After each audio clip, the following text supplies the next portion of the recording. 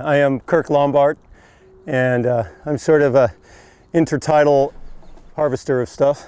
The tide is coming in now. It's been coming in for about 15 minutes, so I want to get out to the clam beds.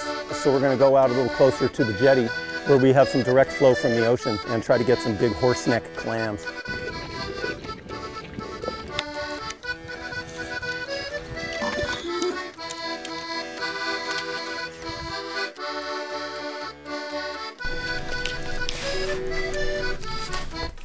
What I'm doing is I'm using the tube. The clam tube is to keep the structure of the walls from caving in on you as you dig.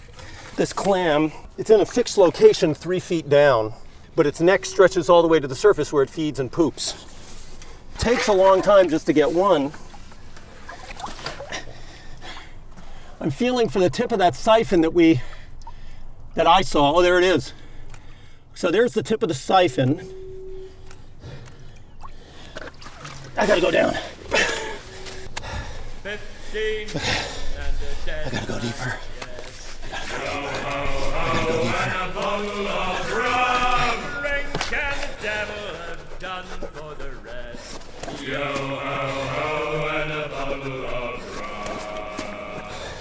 Come to bed.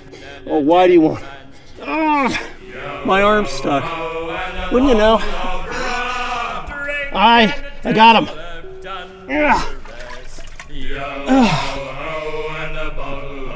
A euphemistically titled creature, if ever there was one.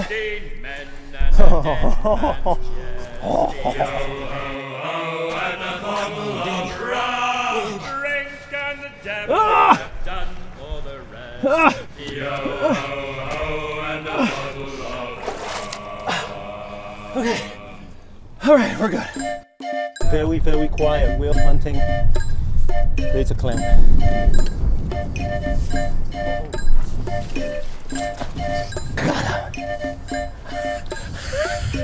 Dude, I found a whole bed of razor clams in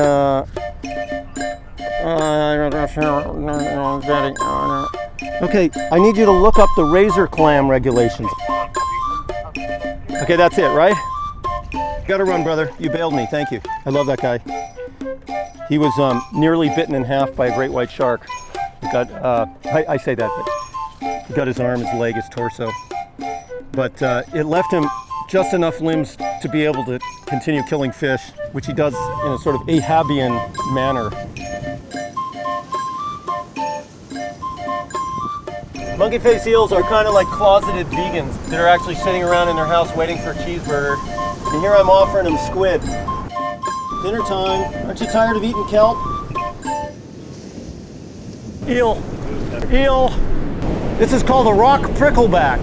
That's one of the more coveted species out here. They're considered to be highly, highly delicious. I'm so happy right now. No, I'm not digging anymore, but I want to check one thing before we go.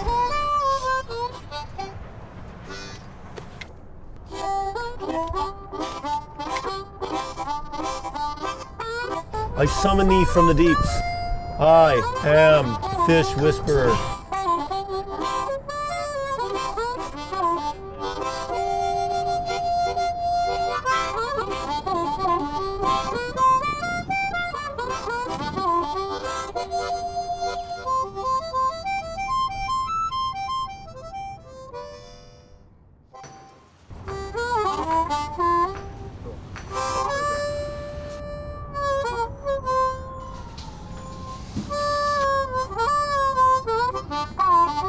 This is not a monkey face eel, this is a rock eel. It doesn't have quite the same grin. And then over here, we got some pretty nice... Oh my.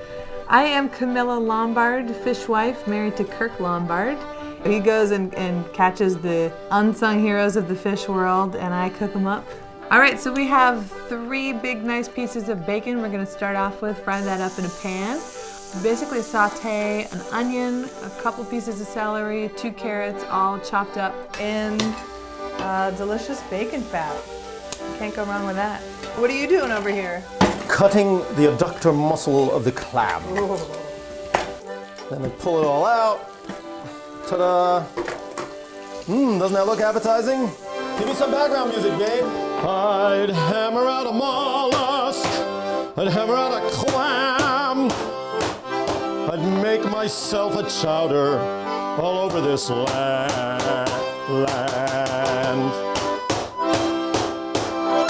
And let's fillet this eel. Okay.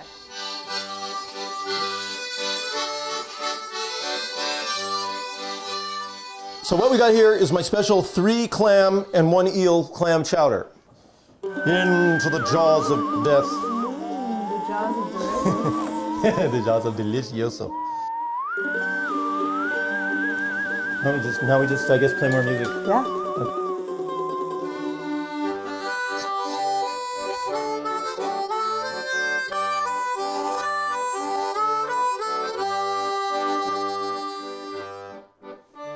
In Dublin, fair city, where the girls are so pretty, I first set my eyes on sweet Molly Malone, as she pushed her wheelbarrow through streets broad and narrow, crying cockles and mussels, alive, alive, oh, and alive, alive, oh, alive, alive, oh, crying cockles and mussels, alive, alive, oh.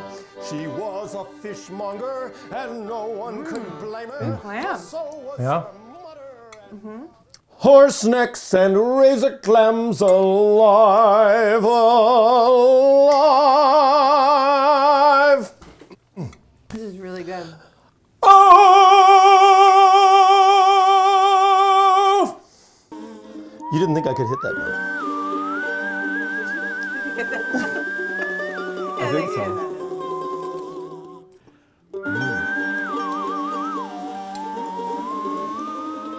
Thank you, Huffman Bay. Yeah. Thank you, Pacific Ocean. Yeah.